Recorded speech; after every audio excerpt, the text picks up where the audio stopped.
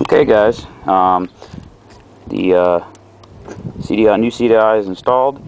On the big connector here, it goes clip to clip. They don't actually clip into each other, but that is how it goes, at least on my bike.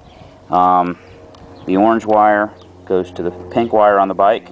The white wire goes to the yellow wire, which is the left coil. I'm sorry, the pink wire is the right coil. Right relative to when you're riding the bike.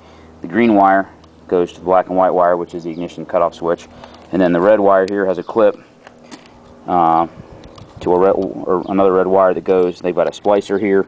On most bikes, this will be a black wire coming from the ignition. It's the ignition on/off from the key, but my wire has been changed at some point to a red wire. So anyway, here is the moment of truth. The engine is not cold, but it's also not up to temperature yet.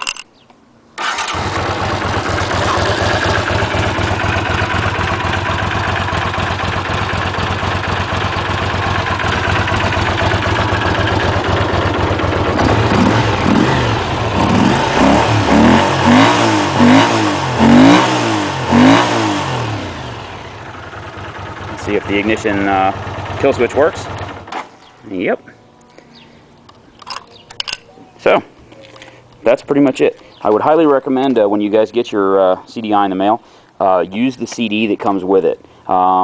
There is a wiring diagram for the CX500 that they put in there as a Word document, and it has, orange wire on the ignition tech goes to the pink wire on the bike, etc.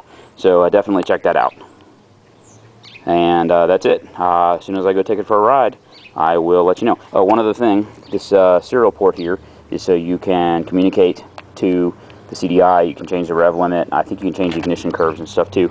I'm assuming it's been loaded with the CX500's, normal curve.